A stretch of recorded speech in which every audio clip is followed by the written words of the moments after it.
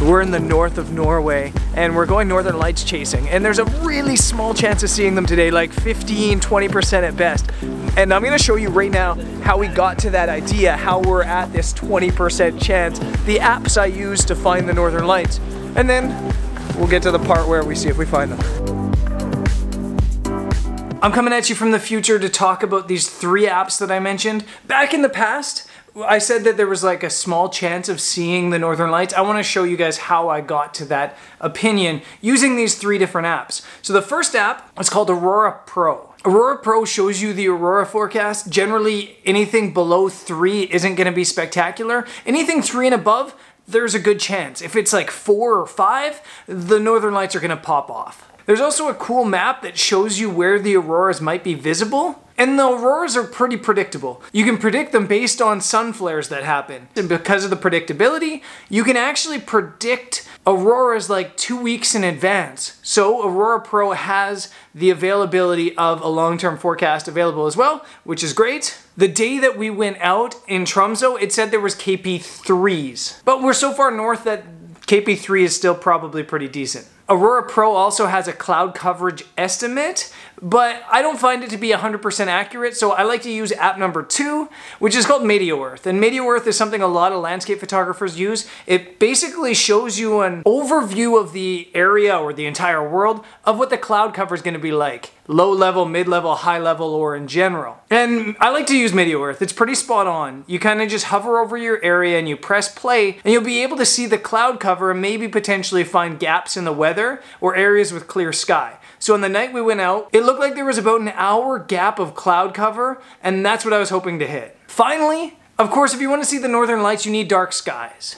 Or at least you're going to see them better the darker the skies are. So the third app I like to use is called the Light Pollution Map, or LPM. And basically it just shows a map of your area. Red means there's a lot of light pollution, yellow and green are okay. Blue means there's very dark skies and very little light pollution. And then if there's no color overlay, it means it's dark. It means there's little to absolutely no light pollution at all. So based on these 3 things, I looked at the map of Tromso and I figured a place called Oldervik would be perfect. It's dark, it faces north, there was an hour-long gap in the clouds, and yeah, we should have KP3 up that way. So when we arrived, it was cloudy, but we waited about a half an hour for that gap to arrive, and this happened.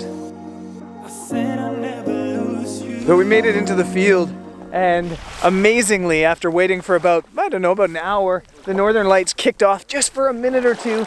Amazingly, I shot the northern lights. It's a really simple composition.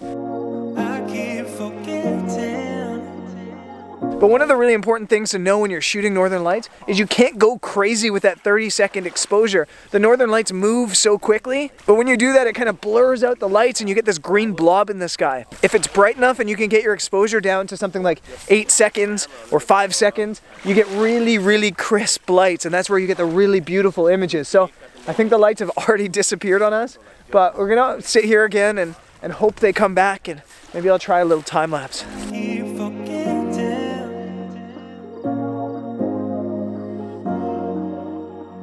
Price is high to lose you. It keeps inflating. And baby, I'm broke. Don't you know?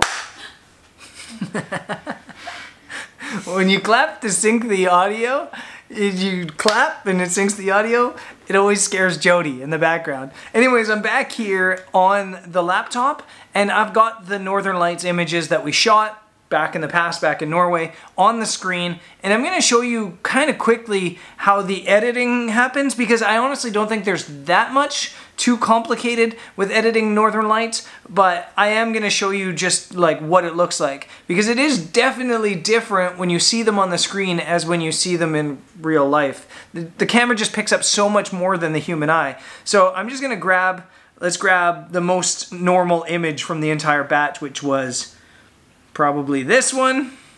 So in the field, I mentioned that you should try to get your Northern Light shots to about 5 or 8 seconds. And the reason is because of this. You see these lines here in the image in the Northern Lights where there's like movement. And let me open another image up that has another example of that. I think it's this one. You can see, and this image is loading, you can see these lines. The northern lights move so fast that if you shoot like a 30-second exposure, it just turns into a blob of green in the sky. You want to capture this movement and these lines in the image. So that's why it's so important, I think, to try to shoot a 5 to 8 second exposure, something around there. It was so bright out because we had the moon behind us lighting everything up that we got pretty lucky. It was ISO 1600, 24 millimeters f2.8 and 5 seconds for this shot. You can see the northern lights aren't super powerful. Later in the evening they got a little bit more intense and we got images like this one, but early on it was pretty calm.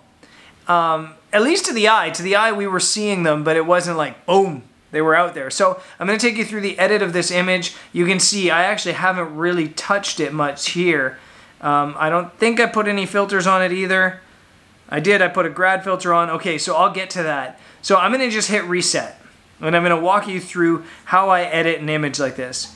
So right away you can see it's flat because this is the raw image. So I like vibrance. So the first thing I always do is bring up the vibrance. With night stuff, I'm finding dehaze is really effective. So I've been adding like +15 in dehaze.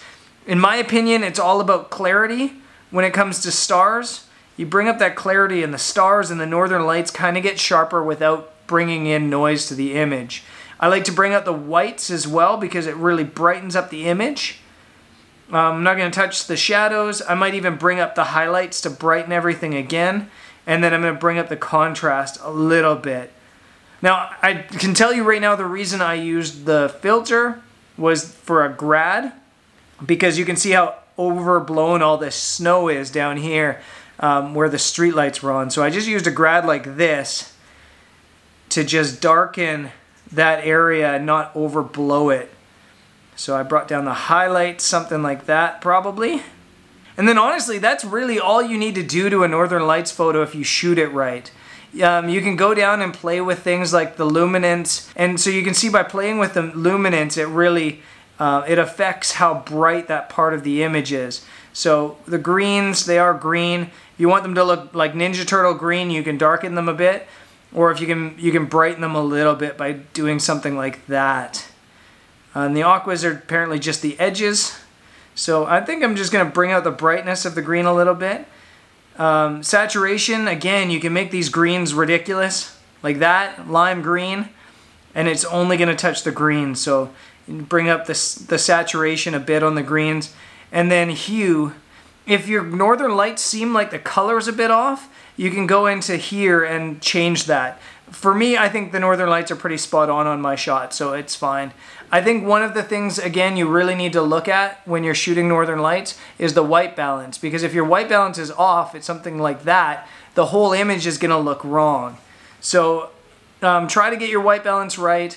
I did a whole video on how to get the white balance right if you're struggling, but when there's snow around, it's really easy to just grab the eyedrop tool, walk up onto some snow, click the snow, and then it'll get it pretty spot on for you. So that's the Northern Lights. Those are the 3 apps I use for finding the Northern Lights or getting a good chance to find the Northern Lights, and a walkthrough while I was really sick in Norway of shooting the Northern Lights. We didn't get a crazy showing, and this was our only showing the entire time we were in Norway, but I was feeling pretty grateful we saw them in general on our first night in Norway. So that was fun. On the next episode, I'm heading to Wales, so I guess I'll see you guys there.